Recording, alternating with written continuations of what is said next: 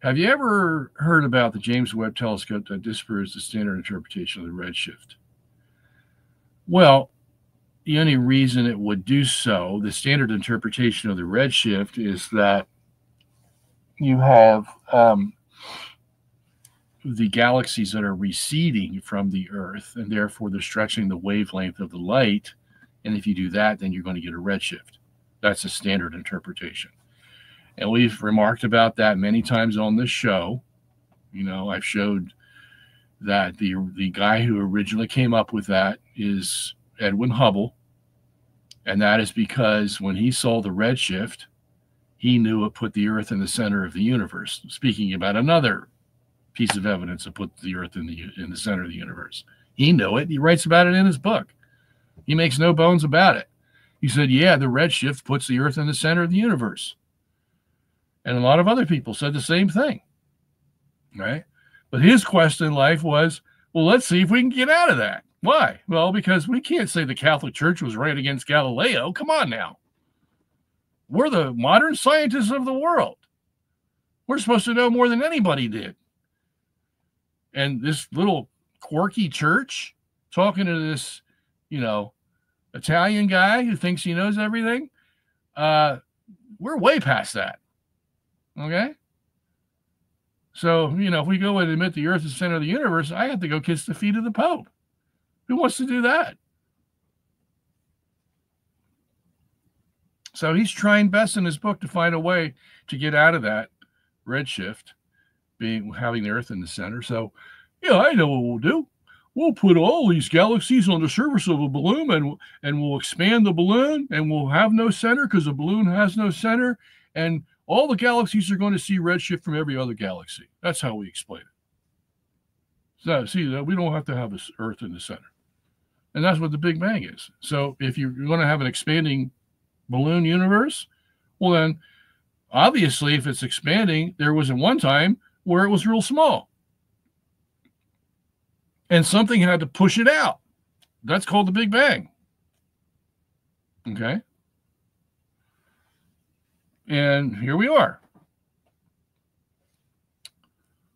So what the James Webb Telescope did is that we already knew, but the James Webb Telescope just confirmed it because it can see further with its red spectrum telescope. Infrared telescope that it is. It can see further. So it confirmed what we already knew. What was that? Well, look, if you're saying there's a Big Bang and the galaxies weren't formed until many billions of years after that Big Bang, well, at the end of the rim of that explosion, there should be early galaxies that are not galaxies yet. I mean, like pre-formed galaxies. We should be able to see them in their primitive, immature shaping. We're not going to see fully formed galaxies at the rim of this Big Bang explosion. They're going to be primitive. They may just be star clusters. Okay? But you're claiming that everything sort of formed from this Big Bang as it went out and exploded.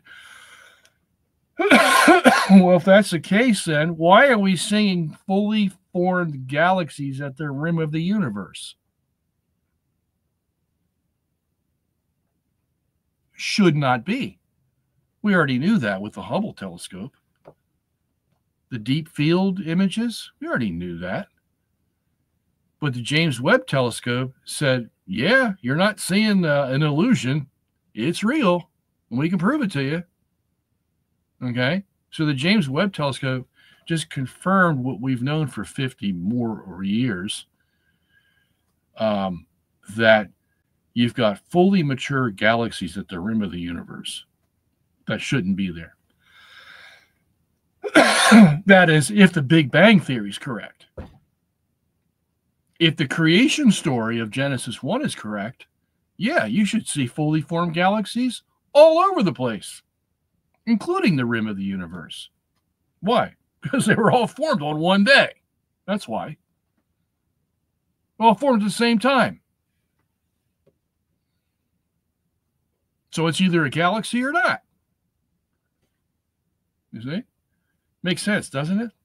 Yeah, but see, that's where these guys stumble. If it makes too much sense, oh, well, then, can't have that. There's got to be some long, complicated reason why these galaxies are fully formed, you see. So they think up their theories and all this. And sooner or later, this whole stack of cards is going to collapse. And they're going to say, oh my gosh, why didn't we see this before? And they did see it before. They just weren't willing. Their pride just wouldn't let it be admitted. Until now, there's a consensus of everyone. Yeah, we went down the wrong track. But everybody has to say it at the same time, so to speak, because they're all frustrated. They don't like to go to work anymore because they keep working on the same things and keep coming up with the same stupid theories that don't work. And so it reaches a point where everybody just says, what the heck are we doing? Let's just start over again. And that's how science progresses. Okay, if you really want to know how science works, get the book. What is it called? The Historical Foundation for Scientific Revolution by Thomas Kuhn, Kuhn. I quote him a lot in Galileo Was Wrong. The Basis for Scientific Revolutions, I forget the exact title. That'll open your eyes up. Okay? That's why there's a scientific revolution every 100, 150 years or so, because they get so fed up with doing the same stupid mistakes that everybody says it's not worth it anymore. But that takes a lot of pressure, a lot of time. And we could be in one of those right now. Okay? And let's hope so. But I think God is letting out this information about the earth being in the center. And guys like me collating it all for everybody to read, because it scatters. You have to pick it up here, pick it up there, and then you put it in the publication and everybody can see it. Because the end is coming.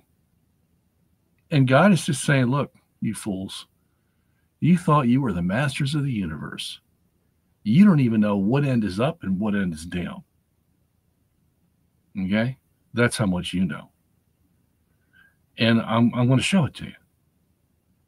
I'm going to show it to you where you made all your mistakes, where you made all your assumptions, because you didn't want the God Almighty to put the earth in the center, because everyone's going to think that God exists, and and that means we're responsible for our sins, and gosh, can't have that. See, I know how you're thinking. Maybe I'm the one who made you. So, men.